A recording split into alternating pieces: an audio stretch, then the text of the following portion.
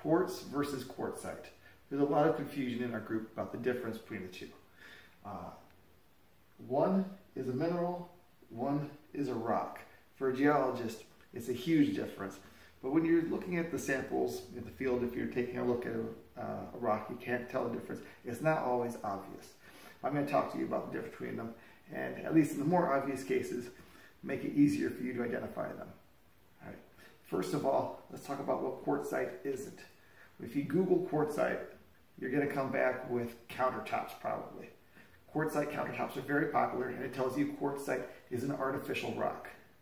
Well, that may be true for countertops. It's not true for the actual rocks that you're finding out on the beaches or in the field. All right. Quartzite is an actual natural stone. Countertop may be fake, who knows. But quartz is a mineral. Quartzite is a rock. First of all, minerals. Minerals are the constituents of rocks. They're the base. So if we were to compare it to atoms and molecules, minerals are the atoms, right? They're the building blocks, and molecules are made out of atoms. Rocks are made out of minerals. So you cannot have a rock that's just one giant crystal, because then that's just a mineral, it's a crystal. However, if you got a whole bunch of these little crystals and minerals together, there you go, you have a rock. So quartz has a very simple chemical formula, SiO2. And it's really kind of the basis for most of the geology we see on the planet, in fact. It is one of the most common substances, probably the most common substance in the Earth's crust. And quartzite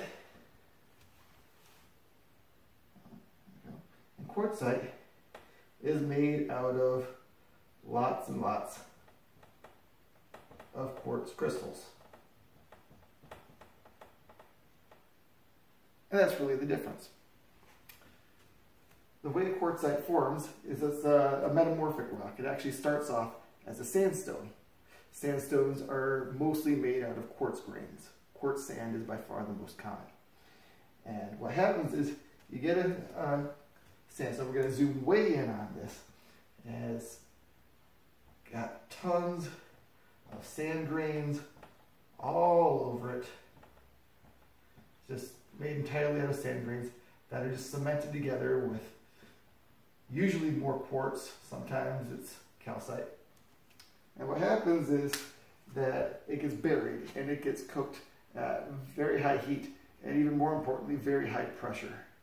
What happens is that the boundaries between these sand grains that are all pressed against each other begin to almost dissolve in a sense. They fuse. And so you end up with these grains that are starting to have their boundaries disappear. And so what you kind of end up with when it's all said and done is a rock that, when you zoom in on it, is made out of quartz grains, but those quartz grains can kind of look all wobbly like this, and you can still kind of see that this rock that's mostly made out of quartz is composed of these quartz grains that used to be sand grains. However, those boundaries have fused and they've grown together, they've intergrown, and you've gotten a quartzite there. Quartzites can come in lots of colors. They're usually white, usually kind of a milky color, but you can get pink ones, purple ones, you can even get greens and blues, which are really cool to find. I really enjoy finding those. Hard to find those, but when you find them, it's super neat. Let's take a quick look at a couple of examples over here. We'll start out at my cabinet of wonders here. I've got here your classic quartz crystal. All right, you've got this hexagonal crystal shape. You got the prism on the top. Beautiful. And when you shine light through it, you'll see that it transmits the light very, very well. Light just goes right through it. And the reason is because it's got a very well-ordered crystal lattice structure. So it transmits light really easily. If we take a look at another piece here, there we go. You can ignore the beautiful black tourmaline on it. But again, a very glassy piece.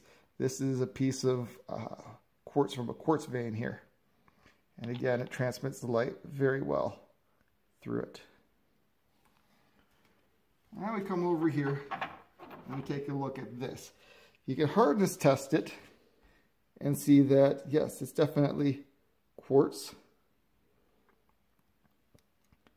And it does transmit light, but definitely not as well as the other stuff did. It's really getting diffused in there. And if we zoom in on this over here, let me bring it over to really good lighting over here. If you zoom way in on it, you'll hopefully be able to see those fused quartz grains I was talking about, all right? You can see that it's not truly a sandstone, but it used to be. Those quartz grains have really grown together. I can find you a sandstone to look at here real briefly. The kind of thing that this would have evolved from. Up here we have a piece of Jacobsville sandstone. This is a special piece. This is over 1 billion years old. Very red because it has a lot of iron content in it. And one of the reasons this rock is so special is because it still has the old mud cracks, 1 billion year old mud cracks still preserved in it. Pretty awesome. If we look at the side here, I don't know if we'll need a flashlight for this or not. I'll get it just in case. It's very sandy there.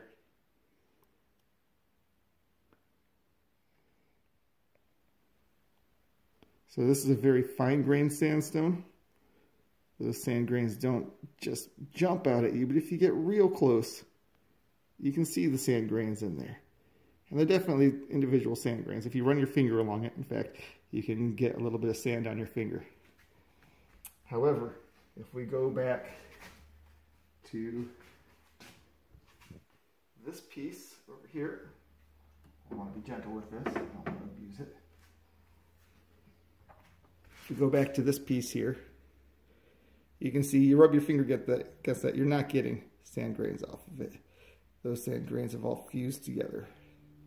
Also, one thing to notice is these pink stripes going across it. You can still see the old sedimentary layers of this sandstone. It used to have a white layer here and a more red layer here and a more red layer there. So this was a layered sandstone previously. You can still see that sedimentary layering preserved. So we got one right here. There's a lot of dirt on this and algae, moss, whatever. But let's have a look over here. So quartzite is incredibly white. That's pretty common for quartzites. It's not necessary, but quartzites are usually light colored. If we get in real close here, you'll see that it has a rather grainy texture. Now, you don't see individual sand grains in there like you would for a sandstone. But you can see it's still kind of this slightly grainy texture. And the reason for that is that this was once a sandstone. And those sand grains partially fused together. So it hasn't become one block of seamless, glassy quartz. However, it's not just a big pile of sand grains like you get in a sandstone. It's something in between, which is why quartzites tend to be kind of milky colored. Not a smooth milky color like you get with chalcedony or some other minerals, but just kind of this opaque, can't see through it. Kind of feel like you almost should be able to see through it, but you definitely can't. It's because all of those partially fused quartz grains are all catching the light and reflecting it in different directions. So light just can't make its way through there. Got another piece over here. Let's see how easy this is to dig out. This one actually looks like it's a slightly higher grade quartzite. Again, it's that kind of milky white color. You can see it's a little bit glassier looking than the other one. But if you get up real close, you can still see that it's made up of these partially fused quartz grains. over the place. These are pieces here, and this is where it gets a little tricky, where I'm not entirely sure if this is quartzite or if it's vein quartz. Because quartzite, as it gets really well developed, becomes more and more fused, and more you lose those fused quartz boundaries. All right, and so it gets real tricky. This one has this very sharp boundary right here, this very smooth surface, which makes me think that it's probably a quartz vein. However, it's pretty poor at transmitting light, so it could be a quartzite. Not entirely sure. It becomes a little bit tricky in some of these. Here's a polished piece. It transmits light pretty well, but if you look up here, we get real close. When we're transmitting light through there, you can still see those fused quartz grain boundaries inside. It tells you that this is still a quartzite here. See if we can have a look there. I have another piece here that might show it better. This is another polished quartzite. I've never polished a stone myself, but the beaches tend to do that for you. If we have a look here, you can see a lot of these old grain boundaries still preserved in that rock. So quartzite, made of quartz grains that have fused together, that used to be a sandstone. Just like so. And quartz is just a large single crystal of the mineral. When I say large, it could be any size, but if you have a question about whether this is a piece of quartz or quartzite, you either have a very large quartz crystal, or you have a large piece of vein quartz, or you've got a quartzite. All right, and this is what you're looking for. You're looking for these fused grains.